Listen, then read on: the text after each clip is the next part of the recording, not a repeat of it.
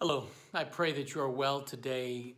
I welcome you to the third day of the prayer challenge, to pray yourself empty, to pray for four people in your life, those who are lonely, those who are hurting, those who are prodigal, and those who are in impossible situations. And I encourage you to consider this question.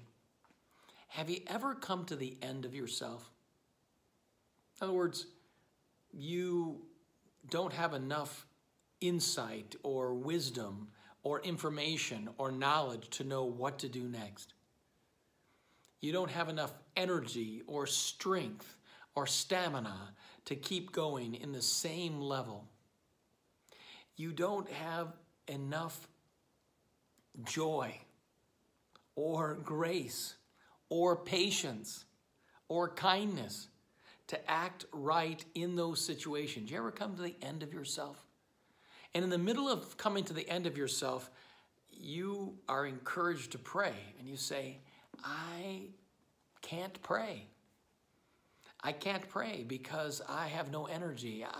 I find a great scripture in Romans chapter 8. It's this language. Verse 26, Romans 8:26. In the same way, the Spirit helps us in our weakness.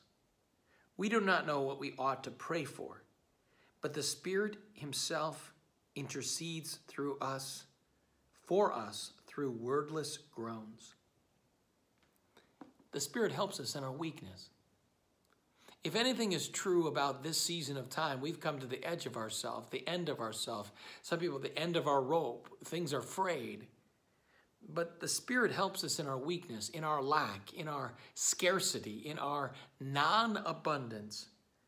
We don't know what to pray for. We don't exactly even know what to do or what happens next or what to do next. But the Spirit himself intercedes for us, steps in for us through wordless groans. Have you ever just had a circumstance of your life where you didn't know what to pray? You didn't know the words to say. It hit you with a level of anxiety or fear or being overwhelmed. You were overwhelmed with how overwhelmed you were. But here's the promise of God. Even in our weakness, even when we don't know what to pray for or how to pray, the Spirit intercedes for us. The Spirit steps in. Because in in Philippians chapter 4 and verse 6, it uses this language.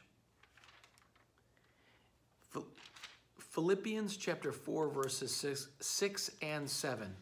I've said it to you before. Do not be anxious about anything. What are you anxious about today? Whatever that is, God says you don't have to be anxious about it. But in every situation, new, old, painful, unexpected, by prayer and petition with thanksgiving, present your request to God. God says we can give to him when we can't ourselves. And the peace of God, which transcends all understanding, will guard your hearts and your minds in Christ Jesus. The third prayer challenge is to recognize that you might not be enough, like I'm not enough, but God is enough. When you come to the end of yourself, he's there. When you come to the end of your rope, he's holding you. When you don't know how to pray as you ought, he steps in. The Spirit intercedes with groans too deep for words. Have no anxiety about anything, but in everything, by prayer and petition with thanksgiving, present your request to God. This is good news. I want you to think about how much energy you have. Maybe today you got 30%. God only expects 30%. Maybe today you have 110%. No matter how much energy you have, God himself is stronger than your weakness and mine. I want you to think about your weakness and his strength. I want you to think about him intervening for you. And I want you to think about that he says to you, do not be anxious about anything. Let's pray.